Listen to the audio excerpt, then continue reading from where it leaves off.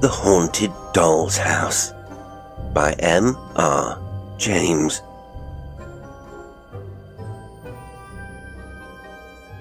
I suppose you get stuff of that kind through your hands pretty often, said Mr. Dillet, as he pointed with his stick to an object which shall be described when the time comes.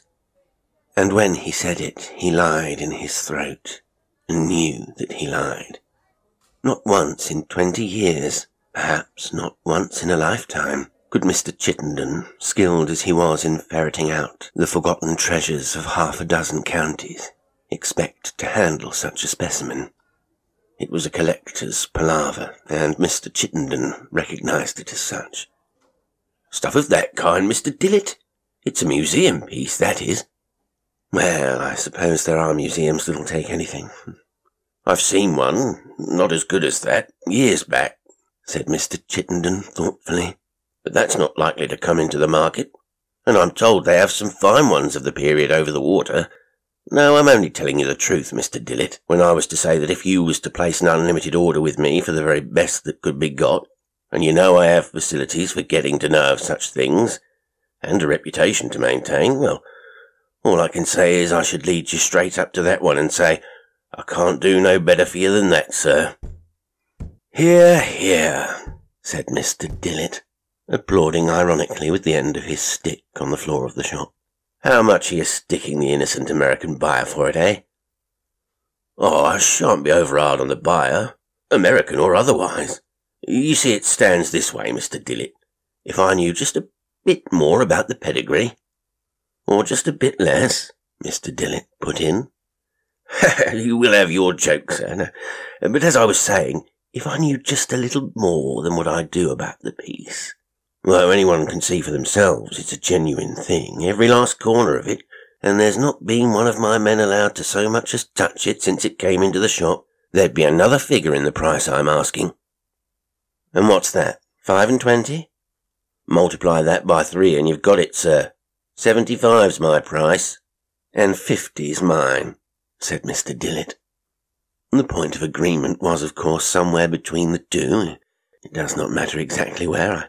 I think 60 guineas, but half an hour later the object was being packed, and within an hour Mr. Dillet had called for it in his car and driven away. Mr. Chittenden, holding the cheque in his hand, saw him off from the door with smiles, and returned, still smiling, into the parlour, where his wife was making the tea. He stopped at the door. It's gone, he said. Thank God for that, said Mrs. Chittenden, putting down the teapot. Mr. Dillet, was it? Yes, it was. Well, I'd sooner it was him than another. Oh, I don't know, he ain't a bad fellow, my dear. Maybe not, but in my opinion he'd be none the worse for a bit of a shake-up. Well, if that's your opinion, it's my opinion he's put himself into the way of getting one. Anyhow, we shan't have no more of it, and that's something to be thankful for. And so Mr. and Mrs. Chittenden sat down to tea. And what of Mr. Dillet and his new acquisition? What it was, the title of this story will have told you. What it was like I shall have to indicate as well as I can. There was only just enough room for it in the car, and Mr. Dillet had to sit with the driver. He had also to go slow, for though the rooms of the doll's house had all been stuffed carefully with soft cotton wool, jolting was to be avoided, in view of the immense number of small objects which thronged them. And the 10-mile drive was an anxious time for him, in spite of all the precautions he insisted upon. At last his front door was reached, and Collins the butler came out. Look here, Collins, you must help me with this thing. It's a delicate job. We must get it out upright, see? It's full of little things that mustn't be displaced more than we can help. Let's see, where shall we have it? After a pause for consideration. Really, I think I shall have to put it in my own room, to begin with at any rate. On the big table, that's it. It was conveyed with much talking to Mr. Dillet's spacious room on the first floor, looking out on the drive. The sheeting was unwound from it, and the front thrown open.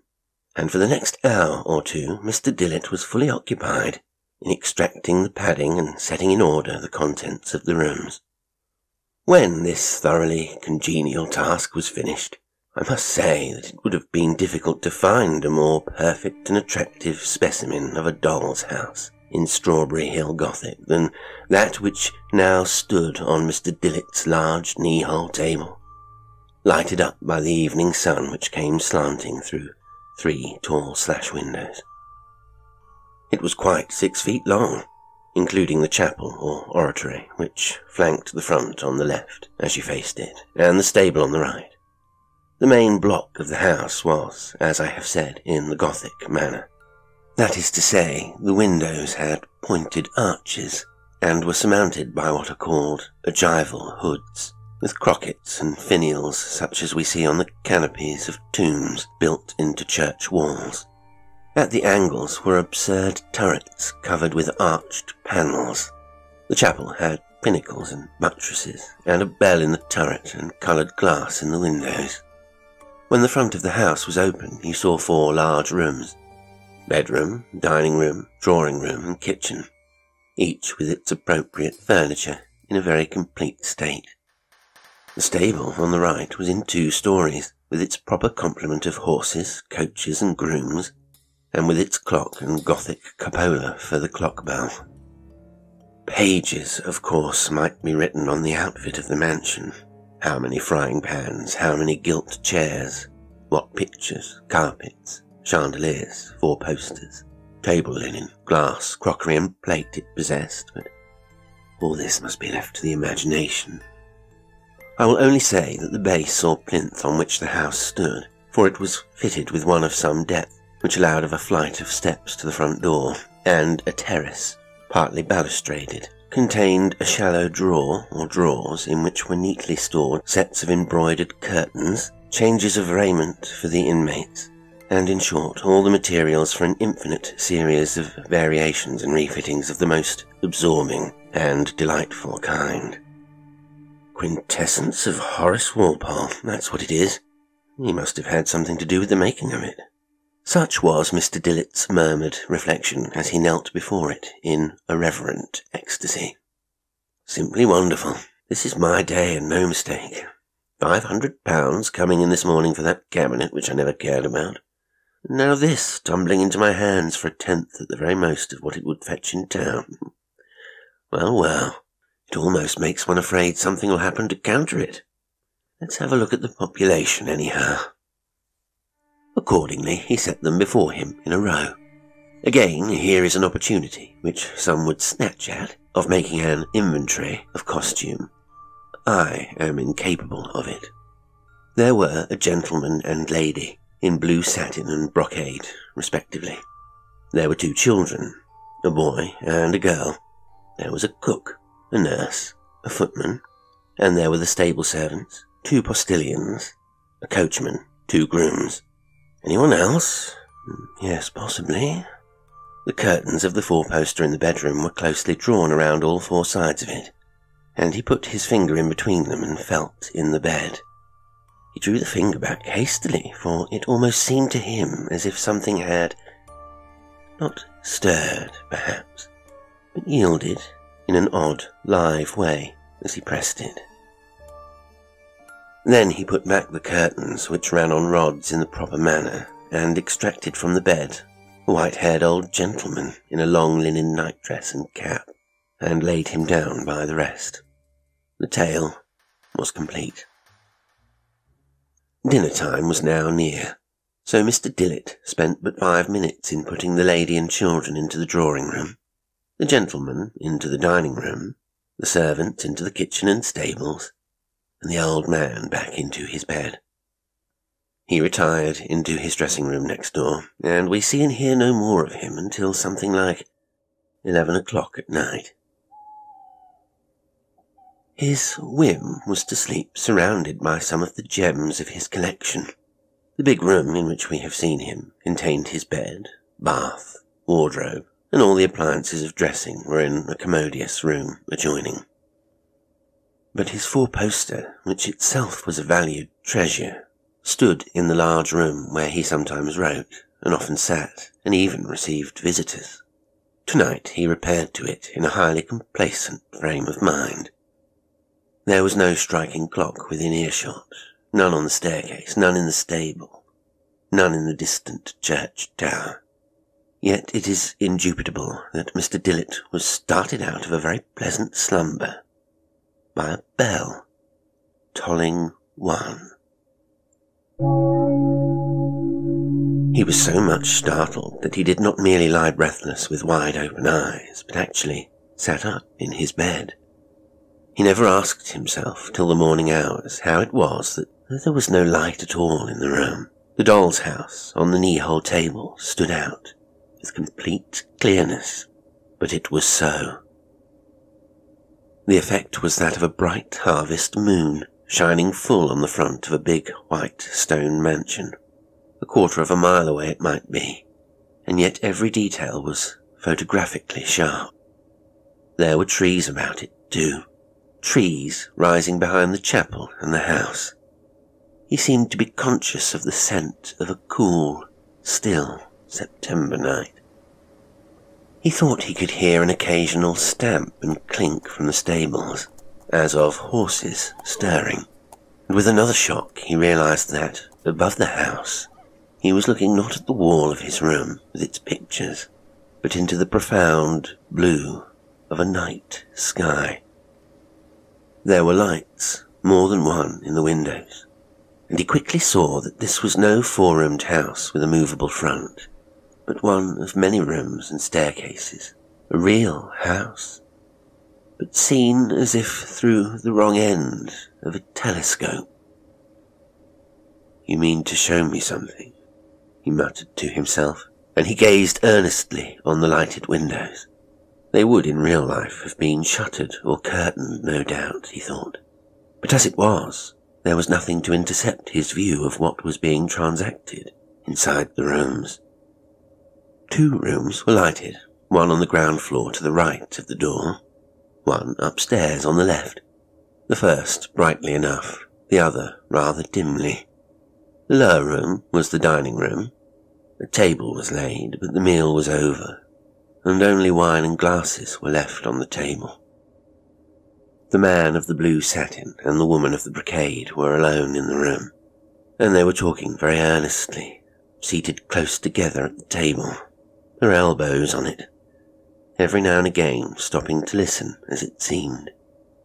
Once he rose, came to the window and opened it, and put his head out and his hand to his ear. There was a lighted taper in a silver candlestick on a sideboard. When the man left the window, he seemed to leave the room also, and the lady, taper in hand, remained standing and listening.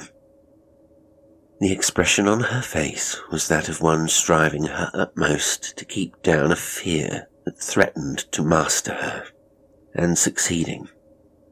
It was a hateful face, too, broad, flat, and sly. Now the man came back, and she took some small thing from him and hurried out of the room. He too disappeared, but only for a moment or two. The front door slowly opened, and he stepped out and stood on the top of the perron, looking this way and that, then turned towards the upper window that was lighted, and shook his fist. It was time to look at that upper window. Through it was seen a 4-post bed, a nurse or other servant in an armchair, evidently sound asleep. In the bed, an old man lying awake, and one would say, anxious, from the way in which he shifted about and moved his fingers, beating tunes on the coverlet. Beyond the bed, a door opened. Light was seen on the ceiling, and the lady came in. She set down her candle on a table, came to the fireside, and roused the nurse. In her hand she had an old-fashioned wine bottle, ready uncorked. The nurse took it, poured some of the contents into a little silver saucepan, added some spice and sugar from casters on the table, and set it to warm on the fire. Meanwhile, the old man in the bed beckoned feebly to the lady, who came to him, smiling, took his wrist as if to feel his pulse, and bit her lip, as if in consternation. He looked at her anxiously, and then pointed to the window, and spoke. She nodded, and did as the man below had done, opened the casement and listened, perhaps rather ostentatiously, then drew in her head and shook it, looking at the old man, who seemed to sigh. By this time the posset on the fire was steaming, and the nurse poured it into a small two-handled silver bowl, and brought it to the bedside. The old man seemed disinclined for it, and was waving it away, but the lady and the nurse together bent over him and evidently pressed it upon him. He must have yielded, for they supported him into a sitting position and put it to his lips. He drank most of it in several draughts, and they laid him down. The lady left the room, smiling good night to him, and took the bowl, the bottle, and the silver saucepan with her. The nurse returned to the chair, and there was an interval of complete quiet. Suddenly the old man started up in his bed, and he must have uttered some cry, for the nurse started out of her chair and made but one step of it to the bedside. He was a sad and terrible sight, flushed in the face, almost to blackness, the eyes glaring whitely, both hands clutching at his heart, foam at his lips. For a moment the nurse left him, ran to the door, flung it wide open, and one supposes screamed aloud for help, then darted back to the bed and seemed to try feverishly to soothe him, to lay him down. Anything. But as the lady, her husband, and several servants rushed into the room with horrified faces, the old man collapsed under the nurse's hands and lay back, and his features, contorted with agony and rage, relaxed slowly into calm.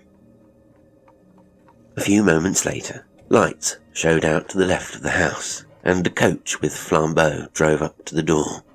A white-wigged man in black got nimbly out, and ran up the steps, carrying a small leather trunk-shaped box. He was met in the doorway by the man and his wife, she with her handkerchief clutched between her hands, he with a tragic face, but retaining his self-control. They led the newcomer into the dining room, where he set his box of papers on the table, and turning to them listened with a face of consternation at what they had to tell. He nodded his head again and again, threw out his hands slightly, declined, it seemed, offers of refreshment and lodging for the night, and within a few minutes came slowly down the steps, entering the coach and driving off the way he had come. As the man in blue watched him from the top of the steps, a smile not pleasant to see stole slowly over his fat, white face. Darkness fell over the whole scene as the lights of the coach disappeared, but Mr. Dillet remained sitting up in the bed. He had rightly guessed that there would be a sequel. The house front glimmered out again before long, but now there was a difference. The lights were in other windows, one at the top of the house, the other illuminating the range of coloured windows of the chapel. How he saw through these is not quite obvious, but he did. The interior was as carefully furnished as the rest of the establishment, with its minute red cushions on the desks, its Gothic stall canopies, and its western gallery and pinnacled organ with gold pipes. On the centre of the black and white pavement was a bier. 4 tall candles burned at the corners. On the bier was a coffin covered with a pall of black velvet. As he looked, the folds of the pall stirred. It seemed to rise at one end. It slid downwards. It fell away. exposing the black coffin with its silver handles and nameplate. One of the tall candlesticks swayed and toppled over. Ask no more, but turn as Mr. Dillet hastily did, and look in at the lighted window at the top of the house, where a boy and girl lay in 2 truckle beds, and a 4-poster for the nurse rose above them. The nurse was not visible for the moment, but the father and mother were there, dressed now in mourning, but with very little sign of mourning in their demeanour. Indeed, they were laughing and talking with a good deal of animation, sometimes to each other, and sometimes throwing a remark to one or other of the children, and again laughing at the answers. Then the father was seen to go on tiptoe out of the room, taking with him as he went a white garment that hung on a peg near the door. He shut the door after him. A minute or 2 later it was slowly opened again, and a muffled head poked round it. A bent form of sinister shape stepped across to the truckle beds, and suddenly stopped, threw up its arms, and revealed, of course, the father, laughing. The children were in agonies of terror, the boy with the bedclothes over his head, the girl throwing herself out of bed into her mother's arms. Attempts at consolation followed.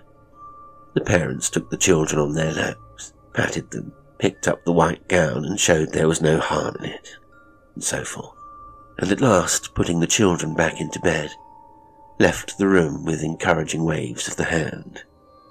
As they left it, the nurse came in, and soon the light died down. Still, Mr. Dillet watched, immovable. A new sort of light, not of lamp or candle, a pale, ugly light, began to dawn around the doorcase at the back of the room. The door was opening again. The seer does not like to dwell upon what he saw entering the room. He says it might be described as a frog, the size of a man, but it had scanty white hair about its head. It was busy about the truckle beds, but not for long. The sound of cries, faint as if coming out of a vast distance, but even so, infinitely appalling, reached the ear. There were signs of a hideous commotion all over the house.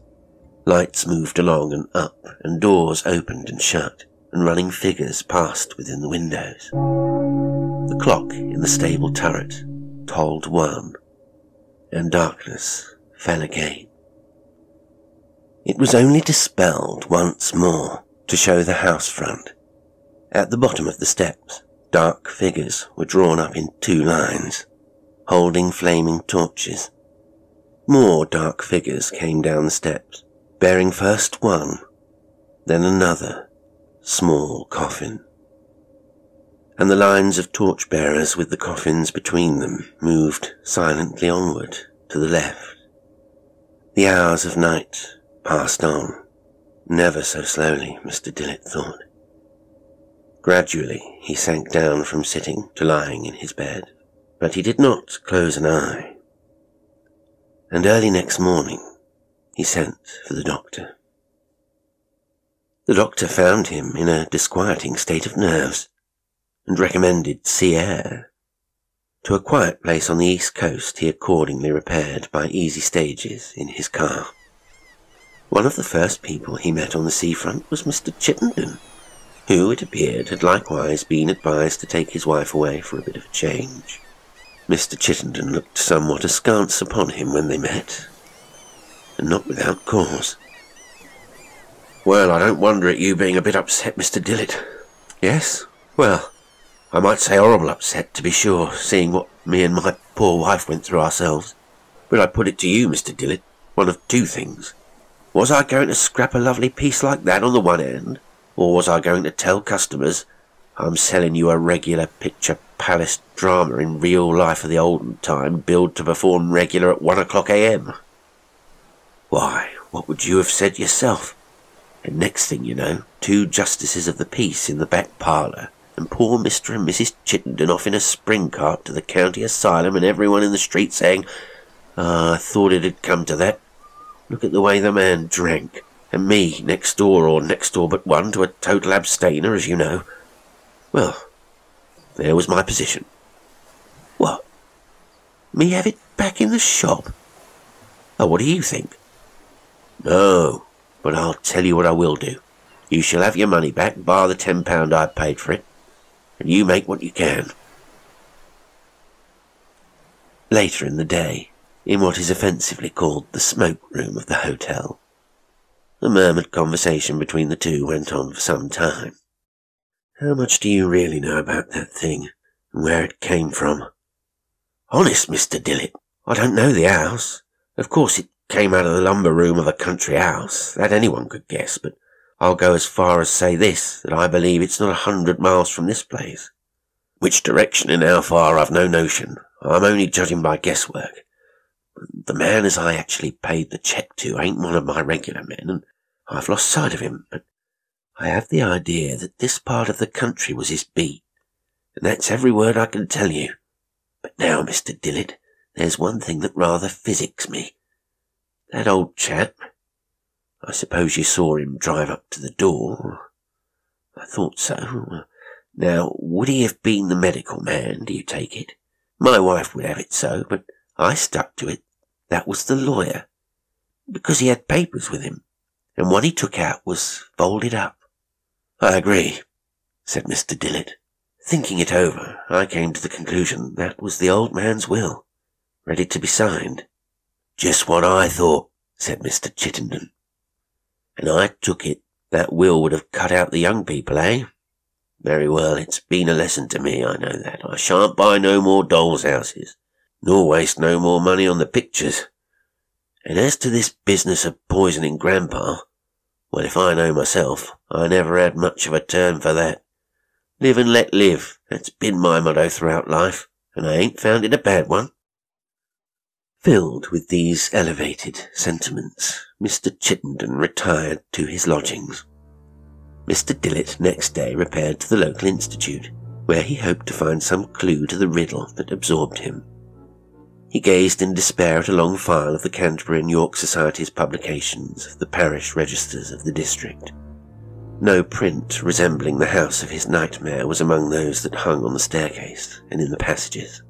Disconsolate, he found himself at last in a derelict room, staring at a dusty model of a church in a dusty glass case.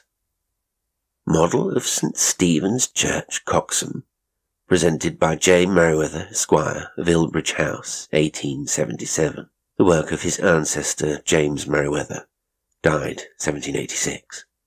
There was something in the fashion of it that reminded him dimly of his horror.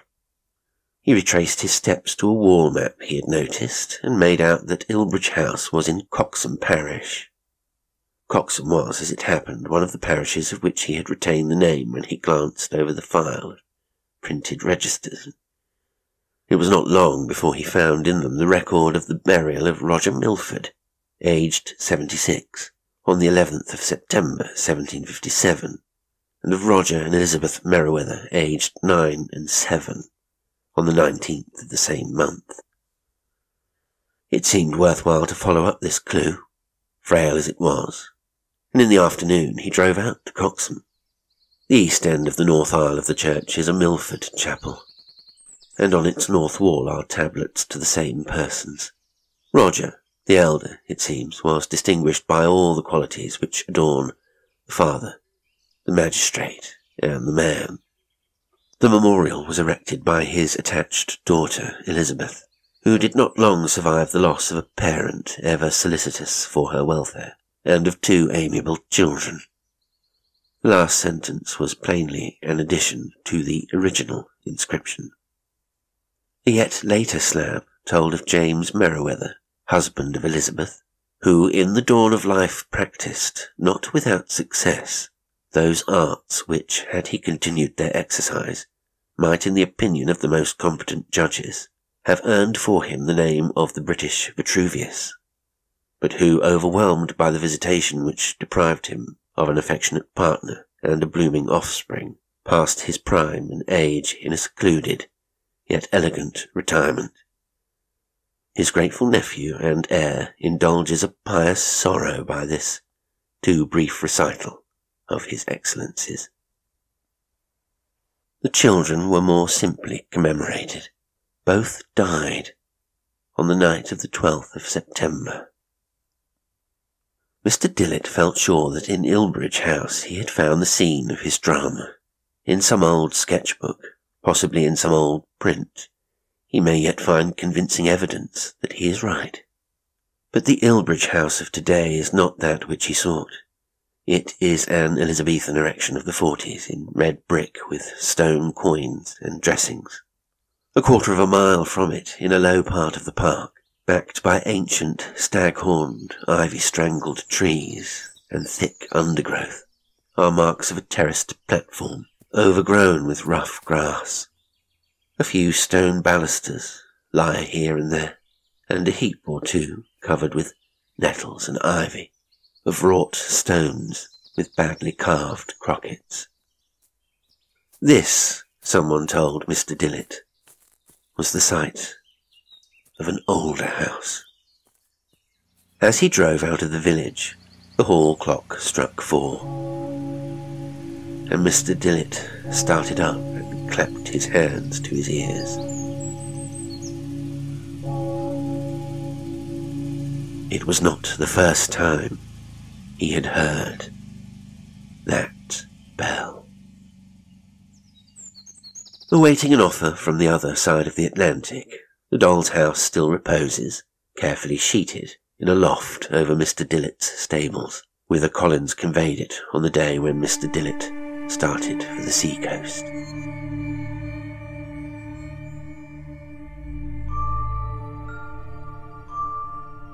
Today's story was The Haunted Doll's House by M.r.James. It was read by Jasper L'Estrange. Thank you for listening, and until next time, sweet dreams.